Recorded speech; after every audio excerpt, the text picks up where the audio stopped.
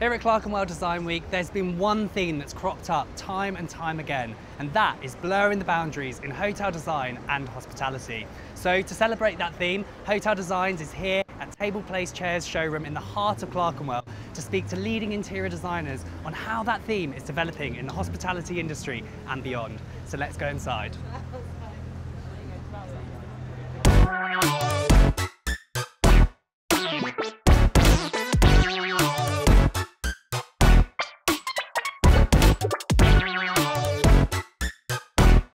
Welcome to our exclusive panel discussion here at Table Place Chairs at Clerkenwell Design Week. I'm here with four incredible designers, so let's meet them, shall we? Nazim? Hi, I'm Nassim Kurting. I'm the head of design of the Office Group. The Office Group is a flex space company. We have buildings all across the UK and in Germany. Fantastic. And Aaron, hi, welcome. Hi, Hamid. I'm Aaron Rana. I'm the design manager for Accor Hotels. I work with external designers looking after all of our brands from economy to premium. Yeah, I'm glad to be here. Hotels in your portfolio. Just a few. And Tina, Conrad? I'm Tina Norden. I'm a partner at Conrad & Partners, just around the corner, so we're neighbours with Table Place Chairs. We're a multidisciplinary architecture and interior design practice, working across the different kind of sectors and mostly hospitality and residential. Fantastic. And Ben? Hi, I'm Ben Webb, Managing Director at 3 Stories. We're a branding and interior design agency specialising in hospitality and workplace. Fantastic. And I'm Hamish Kilburn, the editor of Hotel Designs. And we're here today to talk about blurring the boundaries in hospitality. So before we start, just very, very quickly, why is it so important for us all to come together? You all sit in very different corners of the industry, but kind of merged together. In recent years, how important has that sort of collaboration been between different areas of the industry? Tina, perhaps we can start with you and we'll just work our way around. Sure. I think the boundaries of our lives are completely blurred. The last 2 years have blurred them even more than that was happening beforehand already. So I think it's really important that as designers, as people who create spaces, that we work with that and we facilitate that in the spaces that we design, so people can do all sorts of different things in all sorts of different ways, and stay flexible and stay attractive. And Ben, you've been in the industry for a while, but relatively new with 3 Stories. I know it's been a few years, but we've had a few years on pause kind of thing.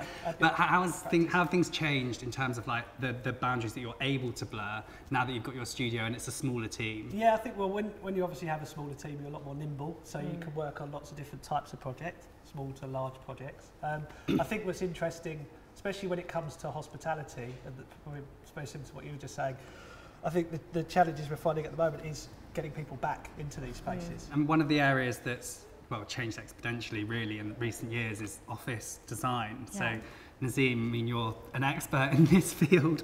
I reckon the boundaries are blurred even in terms of your role. I mean, I don't see you as an office designer, I see you as a designer who designs offices. Is that fair to say? Yeah, I think as we've been speaking about, the boundaries are completely blurred. And for us, we don't look to office design for inspiration. Like, we are looking at hotel design, we're looking at hospitality spaces. These are the things that inspire office design. So yeah, I definitely see myself as a designer that loves design more than an office designer as such. And I think all designers see ourselves, we're problem solvers, you know, we want to use problem solving and that's design thinking to solve the world's problems. Talk about problem solving, Aaron. Your job. You seem to be the key in my eyes to unlocking new opportunities within hotels, because you know you're looking after the brand as well as the design, but also the preconception would be the barrier between change. So what would you say? I mean, a bit like Tina said, over the last couple of years, things have changed dramatically. Before COVID, we were still working on that because at Accor we have a concept called augmented hospitality, which is everything and anything that the guest wants in a space. We no longer wanted to look at each of our spaces, and this was before COVID, so now it's even more relevant. We didn't want to look at spaces as one-dimensional in the sense that this is a lobby, this is where you do your reception, this is a restaurant, this is where you eat, this is a room, this is where you sleep. It's no longer that. We merge all of those spaces, but on top of that, we're bringing in lots of new things, bringing F&B to the forefront of what we're doing. Wellness, spa, all of those elements are coming in as well. Okay, so before we go any further, I kind of just want everyone to understand some of the projects that you're working on. So Ben, we'll start with you. One of your projects is literally in our shadow right now, which is the Hotel Indigo Clerkenwell. Tell us a bit more about that project and potentially some others as well. Yeah, so I mean, Hotel Indigo Clerkenwell, that started the year sort of pre-COVID, so we're still moving along. There's a lot to it. There's a food and beverage component on the ground floor. We're converting the pub also on the corner, and suites and multiple bedrooms. So that's a very exciting one. Lots to talk about there with how that's changed. And then another area of which we focus now on is actually the entertainment industry. So we're actually now working in music and doing music venues, working around the world. That's been really interesting. Is that enforcing some of your decisions on some, like the hotel projects you're working on as well? I mean, Indigo's quite interesting because especially with the last 2 years, with the way people are definitely working. I mean, that's a big part with the bedrooms, the way that they've changed. I think looking at potentially how those rooms could be more flexible. Some of the rooms now are more like could be hired for office space. So maybe you just have it for temporary use.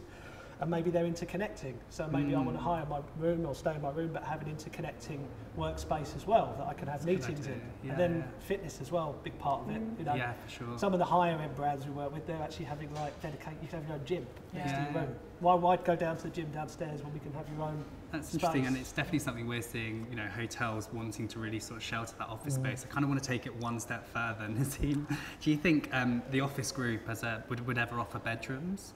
We have It's Careful, isn't it? Like, where is the boundary in terms of what's a hotel? To be fair, we're working together on projects. There you go. Oh, So- we heard it here first.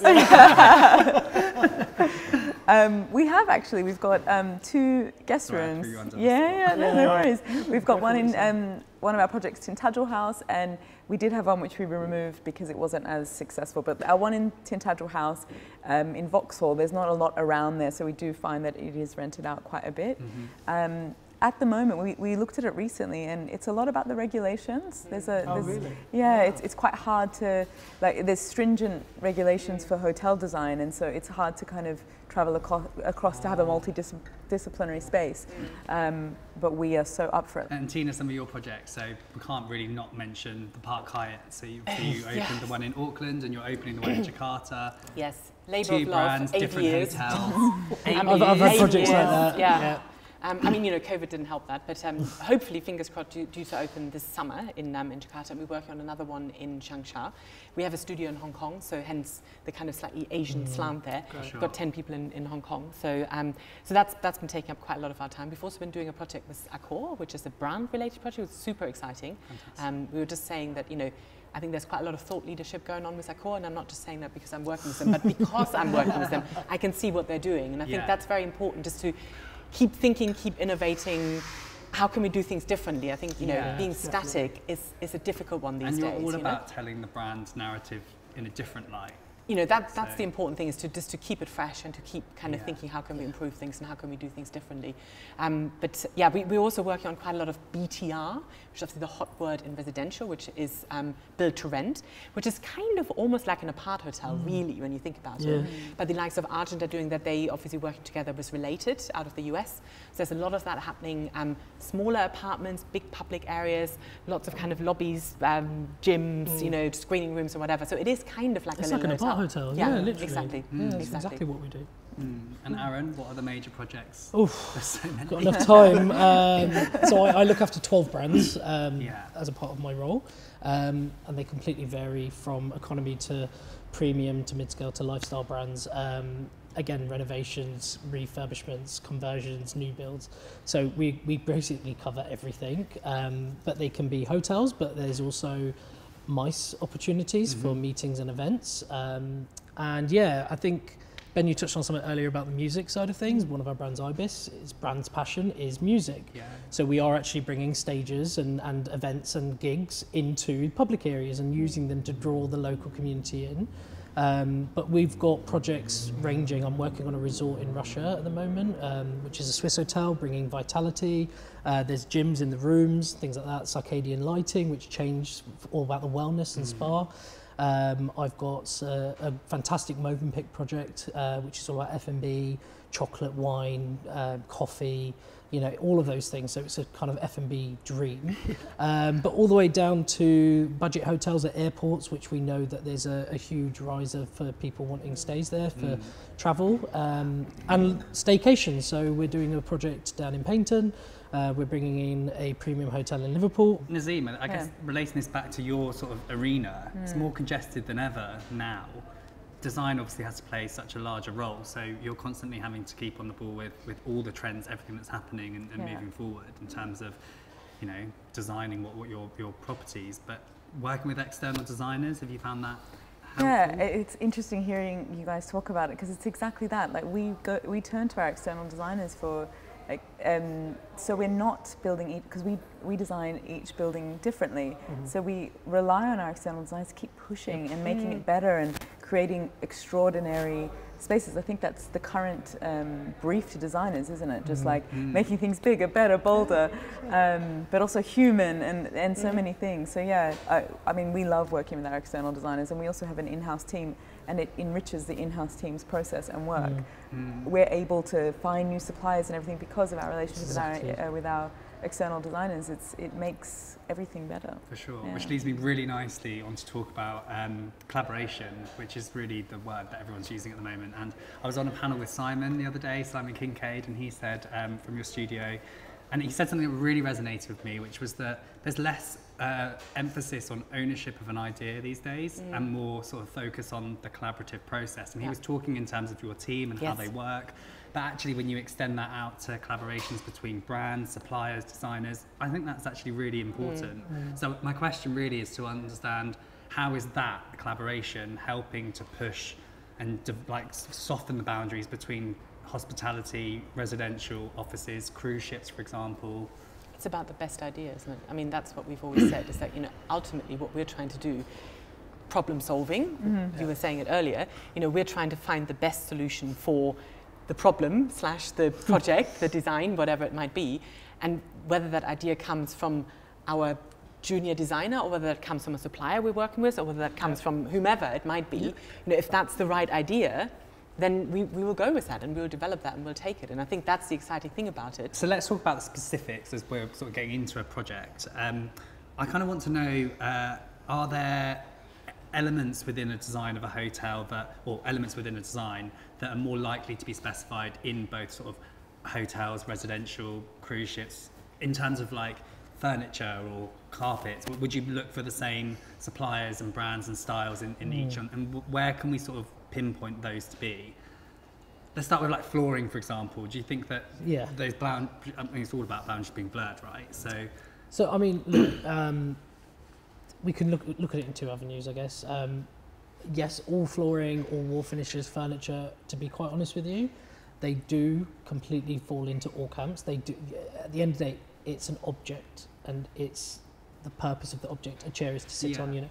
So you can use it in a hotel as well as a public area, as well as in a meeting room or something like that. But when you get down to the specifics of it, it's the technical side of things that really makes the difference. So it's very different putting in a flooring into a wet area than it is a dry area, or from doing it into a hotel, into a yacht, or residential. So there's different regulations, different things that we have to account for in each of those spaces, which sometimes means that we have to discount certain pieces of furniture or work with suppliers to see how do we upgrade the technical ability of it to meet with the requirements. So for me, I don't say anything is off limits, because otherwise we'll end up with the same hotels, the same look, same feel, same fabric, same this, same everything. Come with, you know, your ideas. There are certain objects, in my opinion, that cross all the boundaries that are a lot easier. Lighting is, you can use pendants, wall lights, floor lamps, desk lamps. They kind of cross all those boundaries anyway. But it's in the technical side that I think it gets a bit blurred, and how you do it and where you apply it. Yeah, and so we're in the beautiful circle of life here at Table Place Chairs, and Tina, you'll recognise this because obviously it was in your installation at Hicks. That was very much fit the purpose in terms of like zoning that area. Zoning's a really interesting. Definitely, it's creating space, you know. And I remember, you know, back in the days working with Terence on restaurants, never put 3 rows of tables next to each other. Right? That's one of those things that always stuck in my mind, because people want to have a place, right? They want to have their own little area. So when you're in a restaurant, you know, that's why the booths on the corner are always the most popular. So it's all about creating a space that people feel comfortable in, however you do this. And obviously this does that, you know, whether it's in an office environment or at Higgs, for example. But it's just thinking about how can you make space within, you know, a room for people to, you know, to do whatever it is that they might want to be doing, but feel comfortable in human scale. Yeah, having your place is quite interesting. I mean, we've done some workplace projects in London, and I guess the assumption coming out of COVID was that everybody would want to be back at work or in a co-working environment and have this freedom to obviously work how they want and have their own freedom. But what's quite interesting that's come out of it is having that space, having your area has almost disappeared in this whole co-working space because you just don't have it. You just turn up. No, so what's quite interesting is actually the need for private offices or private spaces haven't completely disappeared. They're actually quite popular, but just on a different scale. So whereas you've got a massive team that has a 200-person office, you've now got smaller teams that are more like satellites, and you share a co-work space. But talking about like that part that you have as your own, even things like having your own locker or somewhere that you can store your equipment, it's just a psychological thing. You still have the same space to work at, but just to have that environment where you can come in, work, put your laptop away at the end of the day, you know it's safe, that's yours.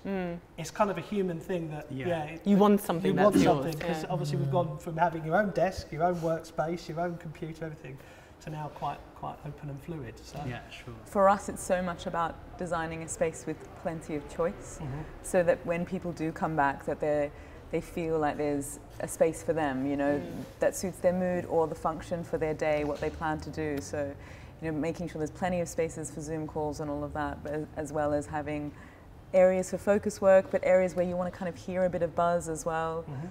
One thing, but one thing we've done is like, and it's interesting hearing you guys talk about this blurring of the boundaries, because similarly, you know, we're trying to think of like, what are the amenities that people want in our workspaces?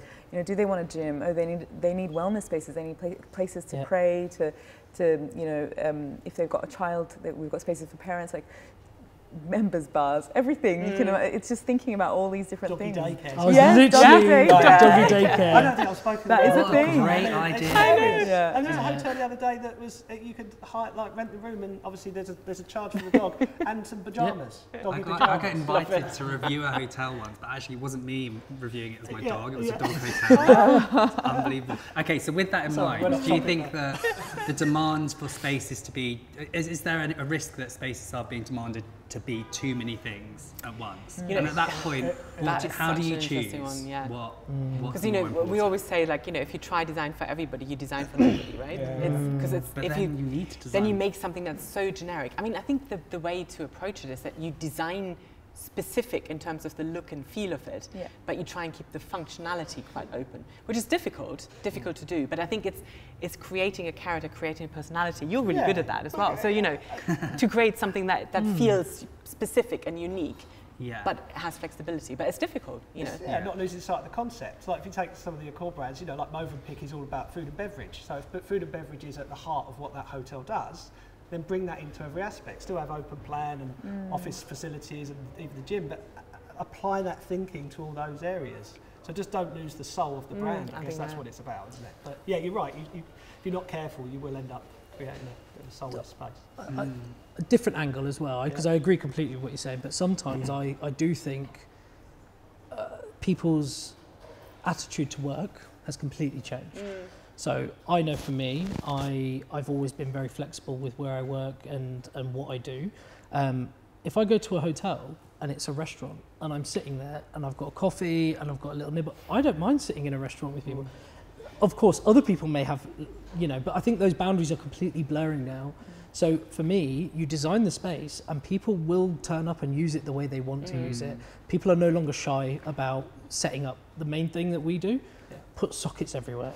Yeah. Like it's I've one of the got a comments. I've got a niggle to make actually. Yeah. And it's not about Go one of on. the hotels, don't worry. I'm not actually going to name the hotel because I wouldn't do that to them. But I went to a very well-known hotel that's just opened in London, very close to Soho, recently. I think I know it. Well, this is my issue. Is I went in and it was during the day in the morning. I had some time to kill before my next meeting, so I sat there, ordered a coffee, opened my laptop. All of a sudden, someone came over and said, "Excuse me, sir, you can't have a laptop in this area. Come with me. I'll show you to where the laptop designated And where was area the is." laptop? In the corner, Outside. outside. There was no lighting. It was horrendous. think I might Also, have had the the lobby same was experience dead. But my argument is that the designer who designed that hotel, very well known, wouldn't know that that's the protocol. That's happening. Yeah. So are you sort of finding that you're designing these hotels and they're not actually used as you have intended them to be used? I don't know. It's my little really sort of You always go back. dagger. I'll give you Aaron. Whether that happens I on guess that's a, why you're so important in the mix, Aaron. hopefully, because To we, ensure we, there's continuity. we sometimes get the GM on board and it's about the operator as Yeah. well. So we try to involve them as early as possible so that they can input as well. So they have a lot of ideas and at the end of the day, they're the ones running the hotel. So they need to be, they're vital because I've just had a hotel, for example, where we do a welcome experience where we've removed a reception desk. And the idea is it's a lot more flow, it's a lot more kind of casual, it's about meeting people face to face, having that interaction instead of kind of hitting a barrier. And we turned up and they literally the first thing the operator went, I want a reception desk. So we need their input. They need to be involved. Sometimes What are your thoughts on that though? I mean, in that example, what are your thoughts? Because in lockdown, I remember disagree having with a that. conversation with someone saying that at the end of this, the pandemic, the lobby will become more theatrical and a lot of the operational aspects will happen before check-in. Now that we're out of the pandemic as such, do you think that that's going to be the case or do you still see the need for there being a check-in desk? Obviously, I think people people want to be welcomed, Of but it course, doesn't have yeah. to be at a desk. Service, isn't it? Right? Service. It can be in whatever way, but as long as you are acknowledged. In Yeah. some I way. think it's that yeah. human interaction that's really important. You know, just to walk in and just For be sure, welcomed. yeah. You know, even like last week. I mean, the Americans do it so well, but just literally them, like the receptionist remembering your name. when you Yeah, walk yeah. in. Yeah. And I And think just that's like, "Hi, Ben." important not And only you're in like, hotels now, "Oh." but also in spaces that you're designing as Yeah, well. You know, definitely. people expect that level of service. That, I think for us that is the key. We can design the most beautiful space, but if you don't have like an outstanding operation staff that Yeah. are operating the space with a Yeah. smile on their face, as you Yeah. said, and super polite, there's no way anyone will want to stay in You your won't feel space. welcome, will you? But it's Yeah. taking people on that journey, isn't it? Yeah. Because, you know, like you're rightly saying, you've got the GM coming in and sometimes it's very late. You need to make sure that they get what you're trying They've to got do. to get the concept, they've They've got to gotta get get the concept. idea, and we do a lot of work, we do a lot of zoning, lots of plans. Before I even touch design, I want GAs, I want, you know, general arrangement plans and making sure that we understand the space. Yeah. And where, a little bit like you said, Tina, what areas are we designating? But like you said, everywhere is becoming anything that they want. In a call, we don't push this idea that that is the working area, that's the restaurant area. It's augmented. Yeah. Everything is everything. It's how you want to use it. Come, feel welcome. My biggest pet peeve is you go in, oh, you need to buy a drink if you want to sit and use the Wi-Fi. Yeah, exactly. Do you know I what? understand that though. I get it, but at the same time, we still want people to come and use our Yeah, hotel for sure. spaces. It's So also the way that's feel delivered, feel isn't it? welcome. Like coming Yeah. to the hotel, sit down, have a Absolutely. coffee. Okay, right. I've clocked that you're sitting there, so I'm You're going to now right. come and see you every half an hour Yeah. to make sure. Yeah, I'm yeah. making coffee. Whereas if you're You just don't feel left alone, uncomfortable. Yeah. Like, You just feel looked after. Versus like with Yeah, the yeah. laptop, and Yeah, I yeah. said I think I was in the same Yeah, yeah. hotel, and the same thing Were you? happened. Oh, And it's, we'll you have to feel chat later. automatically you go, right, okay. And I think because that particular hotel is trying to be something in a neighbourhood that's quite contrasting, and Yes. maybe they're just worried about the sort of people coming in, but actually it's not. I'll be interested to see what happens in 12 months' time. Yeah, It's we'll probably Yeah. full of people on that. I always love the example of the Ace Hotel, and you know Yeah. that Yeah. that table in the Ace Hotel. That's where like businesses start. That's where people get For together. sure. It's just so good, and they never ask you to. No. Have you seen order. it? Well, but that didn't really survive. Oh yeah, But have you that seen it example. now? Yeah, yeah. They've rounded off the edges to make it more inclusive. And the they've reused designs it, changed. yeah. It's really Yes. clever. And they've like reused minimal. the same table. I think it's Amazing. beautiful sure, what they've yeah, done, actually. yeah. Looks- The Mama Shelter in Shoreditch is one of our hotels, and what I love about that space that people don't necessarily know unless you go is they've got an internal courtyard, but it looks completely like an outdoor space, and it's got an outdoor bar, it's got kind of planting, but it's really enticing because when you're inside, you see the space, you can come in and out. And over the last couple of years, obviously outdoor has become huge with the increase in dining outside, especially over COVID. We are bringing that in, and like you said, real plants, colour plays a big thing for me as well. Yeah, sure. It's not just putting a room full of plants, Yeah. but it's really interesting. And now that branding isn't dictated by colour, you can then Exactly. play more with that. We talked about this at Artie's We panel. did, where, yeah, so yeah. something I didn't know was that Artie, they do a wall covering that it's air purifying, and we've got paint now that when you use the paint, it's purifying the air. So it goes back into this sustainability idea, but it's a hidden technology that people don't know, and it's a buzzword, isn't it? Biophilic It's design. not just, It's kind of like it's not just a plant in the corner of the exactly. room. It's Yeah, great there's to more throw to into it. a panel discussion. Exactly. It's funny, it's our clients even ask for it now, which is really surprising. They're like, oh, there's not enough plants. Can you please get more plants in that area? I'm like, oh, wow. It They definitely You know, even the thing notice that- them. The thing that also gets me, my father was a landscape architect, so, you know, I feel quite passionate about this, but, you know, just sticking a plant there doesn't work, you know, because the plants will die, and that's actually not very, This is what I was about you to know, say. Operationally, it's think a about it nightmare for operationally. hotels. You know, if you're putting plants in there, think about what type of plants, what will grow there, who will look after it. You know, Yes. do you need a contract for someone to actually look after it? Yeah. Because otherwise, you're going to be throwing away plants every week, and that's not Very really that costly. But also, environmentally I friendly find either. fake, yeah. Fake is then a big too no. yeah. much. Fake is definitely, No, I mean, no. it's all off the back You of say the that, but plant, operationally it's very difficult You to... still need to dust Is it bad to I mean, say? I don't know if that's an excuse I'm hearing all the time, but that's kind of what I hear when But I'm maybe here. no plants. Well, then? exactly. Yeah, Do true. something different. Yeah, Because yeah. the plastic, that's not great for the environment. No, I that will never agree. degrade. We're running out of time, but I do want to end with hopefully something progressive, and that's Tina. Last year we obviously were at Hicks, and you worked with designers collaboratively. That was the first time I think I've really seen designers working with each other in such a meaningful capacity, because it wasn't a competition. I really want to understand and really want to push designers working with designers in order to move along in this industry and to help evolve it even further. Is it realistic with the conversations that you're having since then and the conversations you're all having really for that to happen in the future on any project?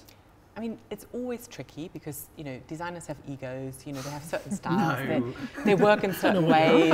We've just said that we don't have egos. Just getting that. But I think it's, you know, from a client point of view, you know, I think, you know, so many hotels, for example, different designer for F&B to rooms So this is and what I was whatever. about to bring on. But they never work together. They do this and they do this, and there's pretty much. no Why connection. is Why that? not? You know, Is why not work together? Because I mean, the I thing know I it see will probably time and make time it again, though, is longer. that you or- bring designers on a panel and they're all talking to each other like, oh my god, yeah, no, we have that challenge as well on that project, and it's actually But just I a mean, it is dialogue like that needs to be Because had. when you're working on a project and there's a team and you're working with architects, you're working with landscape designers, you're working with interior designers, it is happening. Yeah. It's just, I guess it's more of a thing maybe when it's your discipline. Yeah. Yeah. Interdisciplinary, if you've got 2 interior designers on a job, then yeah, okay, maybe.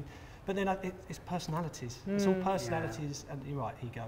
It's really what it boils down to. Yeah. It really is. 'Cause Well, what's the solution in that? Can we? Because it seems like that seems such a veneer of a problem that we can eliminate in order to get so progressively forwards. I mean, make people do it. Right? I Right. mean, if So you're a so client, I make think people name do and it and shame see what actually. happens. No, I'm joking. Well, it's like friends, isn't it? You just find someone that you like working with. If, This you, is it, if there's yeah. someone you Yeah. enjoy working Yeah. with, It's you're the gonna get best chemistry, out of isn't it? it? Like Yeah. you've It's got to, chemistry. you know, you've got to team the right architect with the right interior Yeah. designer, where that don't have the egos, that get on well. Maybe that their aesthetic style is similar. Yeah. So this is something we do. So a part of my role is bringing the A team together. Essentially, it's like pulling different consultants for different parts of it, lighting designers, you know, FF&E if we need to. We're pulling in the right people together. I think it's key that as well, very early on, that we pair the right designer's personality with an owner and the team and the project management. And it's making sure they all work together. But when it comes to the same discipline, so i.e. interior design, we do have it where we've got somebody doing the bedrooms and somebody doing F&B. And there is this clash sometimes where it's ego, but also a bit of kind of like pride. It's in, you know, you kind of go, well, this is my baby, and I've been working on it, and our team have worked on it and come up with this concept. Are they going to get it, and do they want to be? And I think it is about just, you know, Bridging that gap. Just Yeah. put it down, put all things aside, and have a conversation. Because Yeah. when we're out and about and we all have conversations, we're all talking the same language. Yeah, I it feels think different. perhaps It we feels need different. more sort of opportunities to design installations where there's no client, in order to really kind of, at trade shows, for example, in order to really sort of prove that these conversations can happen and you can challenge an idea without it being a personal attack on a business. They're great opportunities. Yeah, for sure. Because Yeah. there's no limits. And it was inspiring. I just really hope that we can move forward with it, and it wasn't just a one thing. So, Yeah. Thank you so much for joining us. I know you're going to Thank hang you. around for the party afterwards. Great. Great. Yeah, brilliant. Thank you. Very much.